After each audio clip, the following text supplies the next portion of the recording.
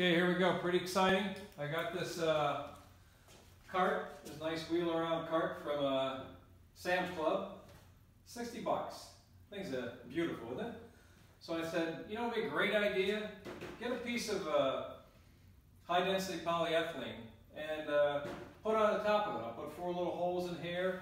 I'll hit it with a radius bit. I'll even put a little blood groove going around in case you're cutting on something in your kitchen. And, you know, it gets a little sloppy. There'll be a little groove running around here to catch up the drippings. So anyway, for 60 bucks and the purchase of a little bit of high-density polyethylene, this is a FDA, so it's food grade. So something like this, you could either put a maple. I guess you put maple on top of here, but I like plastic. I didn't have any access to maple, so I bought a piece of this plastic off of eBay. So let's get it together. I'm going to cut this. You can see it's a little too big, way too big. I'll cut it, make it the right width, radius it, and put a groove through it, and put 4 counter bores in the back side, and see how it looks. So hope you enjoy.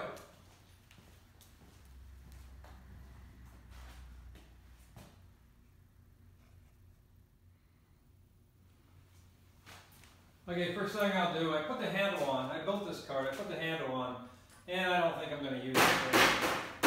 These Metrix carts, they pop right apart. So the handle, I don't really have a big kitchen, so I think the handle is just going to be in the way more than anything else. So we'll just put that in a pile of probably never use it again pile.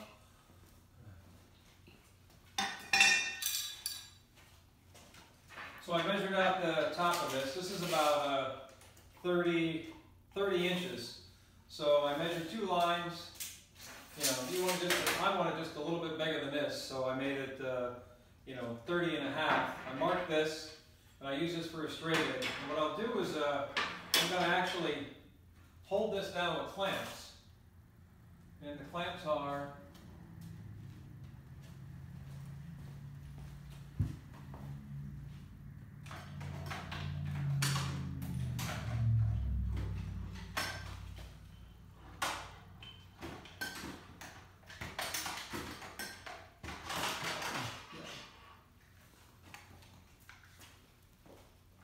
hold this down with clamps. So I'm going to hold this level down with clamps. So now I can saw right up against it. So I get a real nice sharp straight line. But I might not be able to cut it here because I don't have enough weight to hold on to it. So let me fixture that.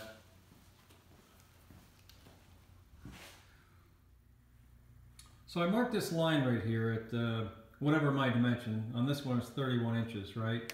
So I want to get a nice straight edge. So what I did, you know, I got my nice little 4-foot long level, right? I noticed that this was square pretty much from factory. So I only have to worry about, you know, I put 2 dimensions parallel, one from there to here, there to there. So everything else is square back there, so I don't have to worry about squaring that up.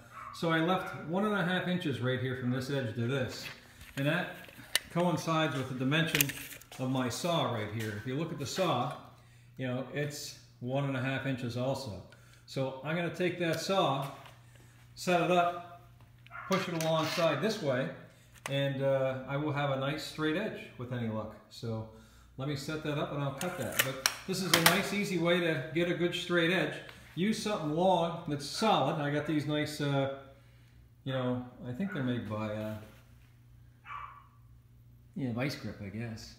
But these nice little clamps that holds it down rather well. And as long as you don't push really hard against it, I think it's going to stay in place. So that'll give us a nice straight edge. Then I'll have to cut one this way because it's too wide also. But at least I'll have most of the big stuff done by then. So let me set it up and I'll cut it. Now this is a, you know, wood blade, right? But this polyethylene, it should cut just about the same as wood, so there shouldn't be a concern there.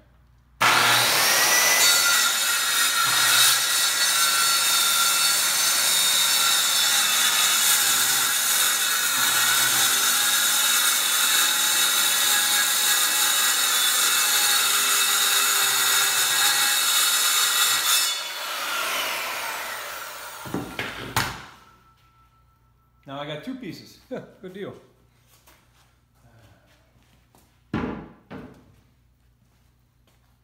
stink bug or two. So like I say, once I'm done with the outside size, I'll radius this whole thing with a radius bit. Then I'll do all around it. Then like I said, I'll put a blood groove. So let me get the width now set up and I'll cut that.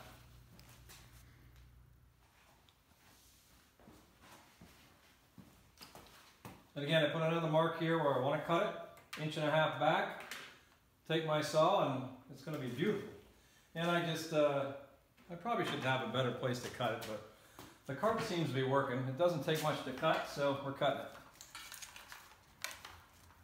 If you don't feel secure cutting it like this, don't do it. Use a stronger table, whatever you want to do, but I think it'll be fine.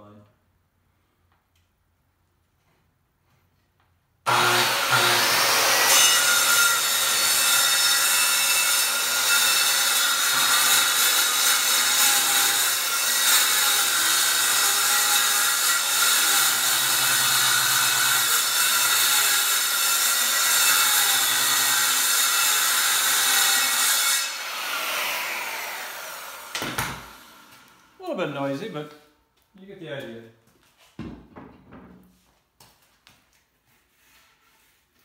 So it looks like that blade could be a little sharper, but like I said, at the end of the day, that's going to be a radius around there anyway. So let me hit this edge with a file. I think we're done with the cutting portion of this.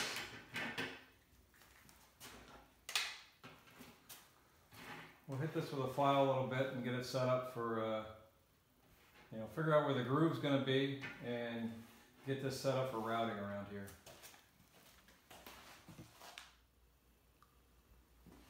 Just any file will do. Probably the coarser the better, but again, you're just getting that, all that fuzz knocked out there. Okay? So, once we hit it with the radius on the router, add a smooth right out.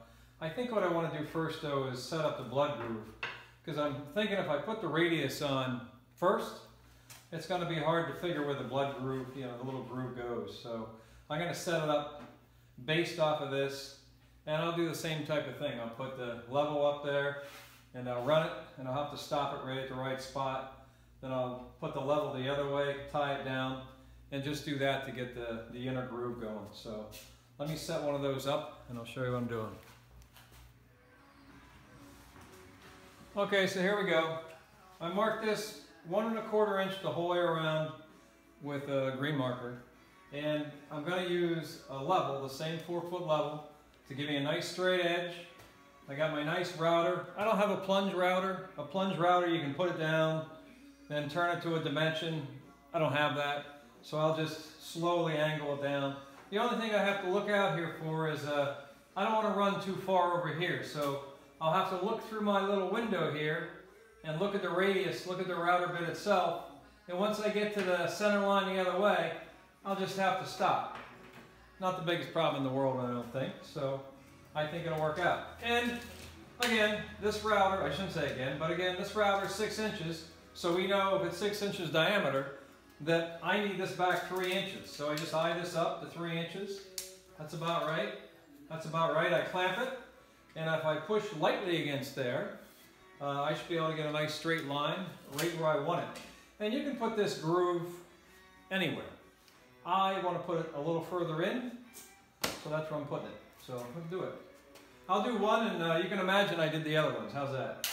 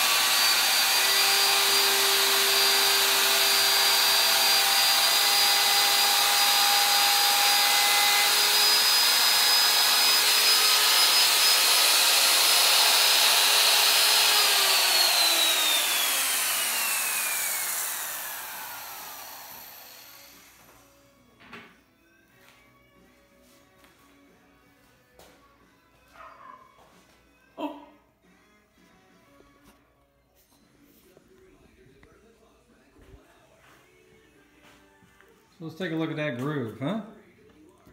Not bad. And I just put it down, I don't know, a 1/4 inch, something like that. You really don't need much of a groove. This one looks like I could have went, it looks actually pretty close. If you look at the line to here, that doesn't look too bad. It looks like on this one, I might have went too far. Oh well.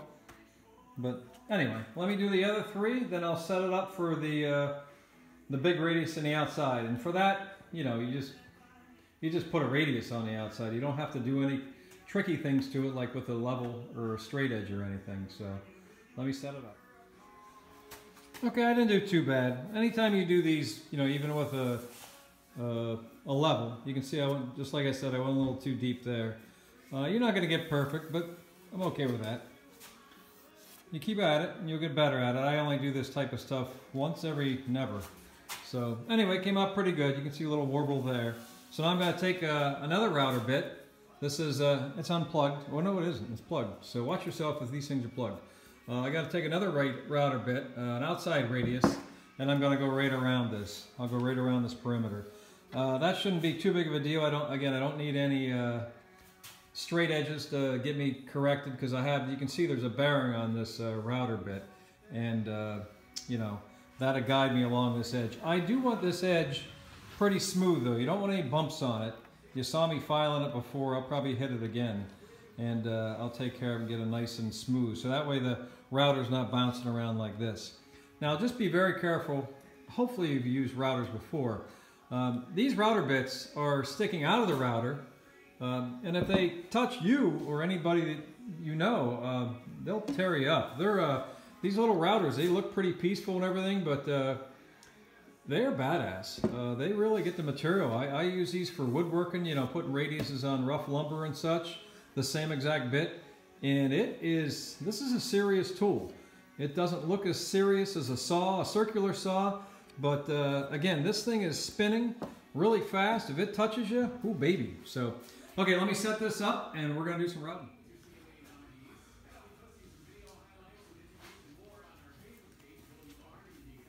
Now hopefully this doesn't fly off of here. I still need to I should have put the holes in the bottom side first, but I didn't.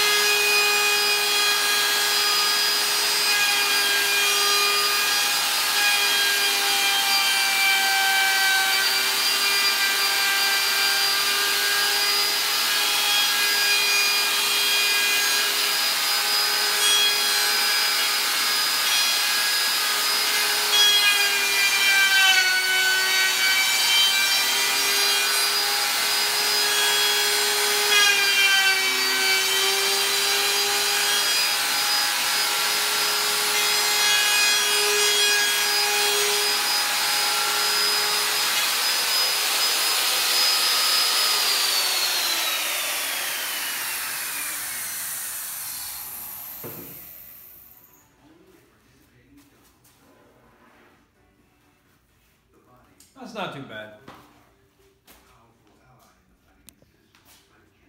What I did was, you know, you could see me, I was taking it slow the first cut. I sort of didn't push the whole way down because it is a lot of plastic you're removing. Then I sort of went around twice, and the second time I pushed it up against the edge a little bit more, and it worked out pretty well. So you can see it's sort of straight. It's not too bad. So we're good to go on this side. So anyway, it's going to be a cool cutting board, right?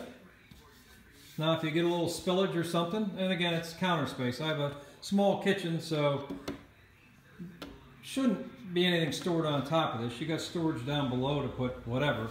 So you can wheel this around wherever you need it, cut things up, put it on the stove. It's should be great. But anyway, I still have to put 4 holes on the back side of this, right where these posts are. Otherwise, this thing's just going to slide all over the place. So let me set them up and see if I can get them in the right spot. Hold on a second. Okay, so I got my nice Forstner bit here. And anyway, this is gets you a nice square bottomed hole in just about anything. And this plastic, it's a little tougher to drill, but you know, you'll get through it. But anyway, so I marked it. These aren't exactly perfect dimensions, so you sort of have to take a guesstimate of what they are. You know, you look center to center, like this one's 28, about 7/8. This one's about 1/16 of an inch off. But anyway, so I took my outside dimension, subtracted my guess dimension here, 28 and 7/8, divided that by 2, and from each side I put a mark there, and I'm going to drill that mark.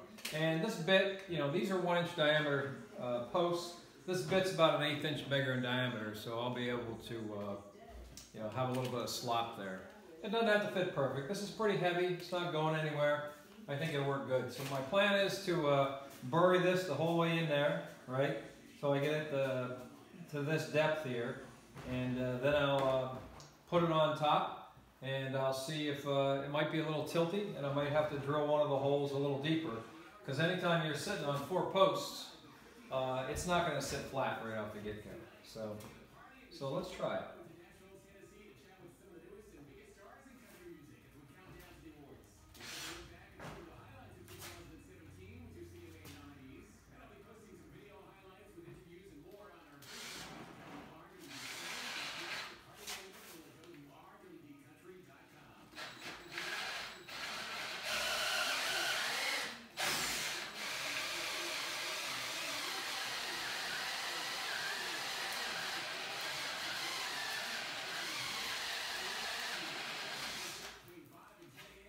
Let's go about 1/4 inch down. Let's see what that looks like.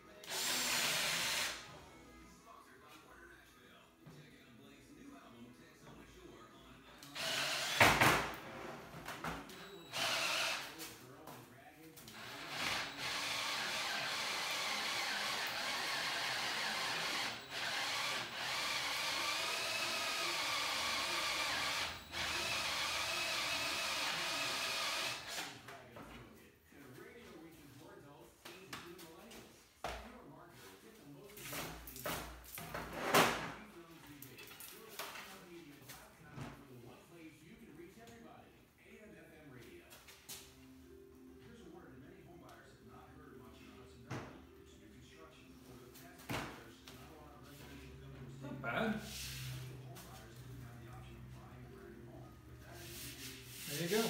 to go anywhere. I mean, it's a pretty heavy piece of plastic, so I'm not going to bolt it down. I'm just going to lay it on top there. I think I will take them a little bit deeper, but it looks good. So, how's it look from the camera? You know, now you got a nice little, this is about, well, let's measure it here. It's got to be about 38 inches tall. Oh, here it is.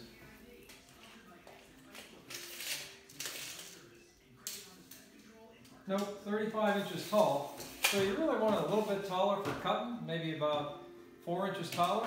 But I think this is okay. I'm only, 5'8", so I'll live with it.